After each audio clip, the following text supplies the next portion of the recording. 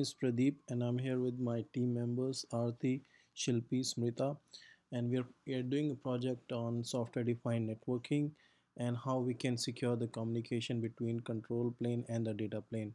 So currently, we are using just OpenFlow, which is unencrypted, anyone can see it. So to start the project, let's start with the Floodlight. So this is the controller which we have. So let's just check what's the IP address here. So it's 172.16.150.140. That's the IP address of the controller that we'll be using. So we are using Mininet to connect to the controller and to make the basic topology. So let's go into the Mininet. So this is the Mininet, and let's check the IP address here. All right. So let's just make sure everything is reachable, just to see if we have basic connectivity. Dot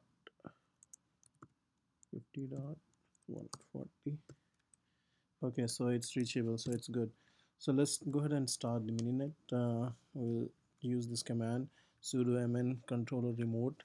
So what it does is it will connect to this controller using this IP, and it will create a topology with the single topology with 3 hosts. All right, so it's adding it. Okay, that's done. Let's move to the floodlight.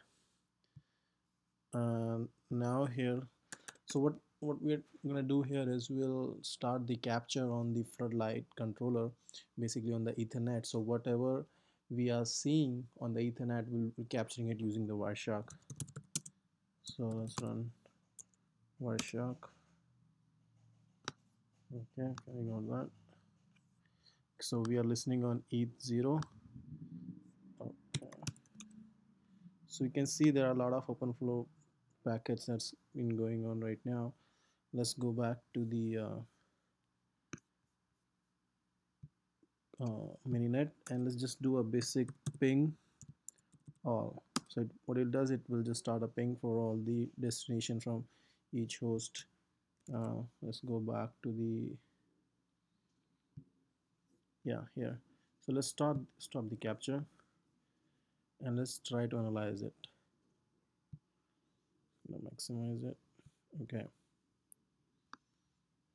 So here we can see that these are the OpenFlow capture which are going through the controller. So whenever host 1 wants to communicate to host 2, it will first go to switch, and switch will send it to a controller.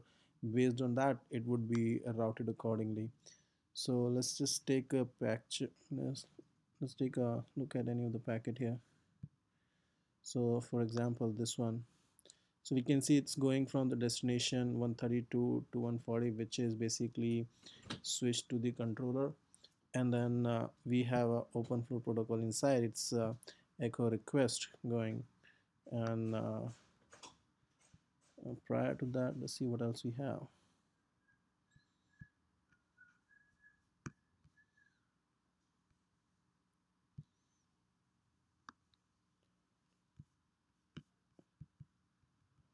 So here again, there's another capture for echo. I'm trying to find a packet which will show which port it needs to take to.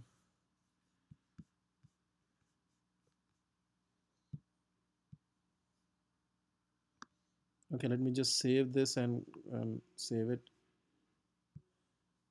Okay, I have a capture which is saved on my screen, so we'll use that.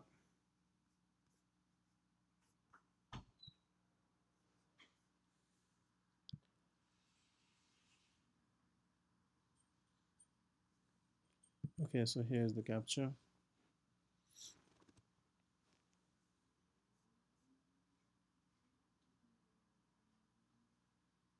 So let's try to analyze it. So we can see that the host 1, which is 10.0.0.1, try to communicate over to .2, and there's an OpenFlow packet. So inside the OpenFlow, what it goes is that this is the source, this is the destination, and what we are trying to do is we are sending just a ping, which is basically ICMP. So we can see it's not that secured. I mean, if we have someone listening to the packets, he can easily learn what the two parties are trying to do, and then he can inject traffic according to his need. He can divert it, or he can do whatever he wants. So the basic idea here, what we are trying to do is, instead of sending open flow unencrypted, we will be creating a IPsec tunnel between two between host I'm sorry, between switch and the controller, which would make this communication encrypted. So every packet would be authenticated and encrypted. That way we won't see open flow, it would go inside the tunnel, and that would be a better design. So that's what we are trying to do. That's what we will be doing in the next project. So our aim would be to create IPsec tunnel, check the connectivity, and see how the traffic is going. And if you are able to see the IPsec packet, that means it's been encrypted. And then once that is done, we will go ahead and start the we'll see how we can integrate it using the code. But since this is a simulated network, I'm not sure how it's going to work, but we'll try to integrate it in the code, so that we don't have to create IPsec tunnel like individually on the switch and the controller. So that's all from us. Thank you.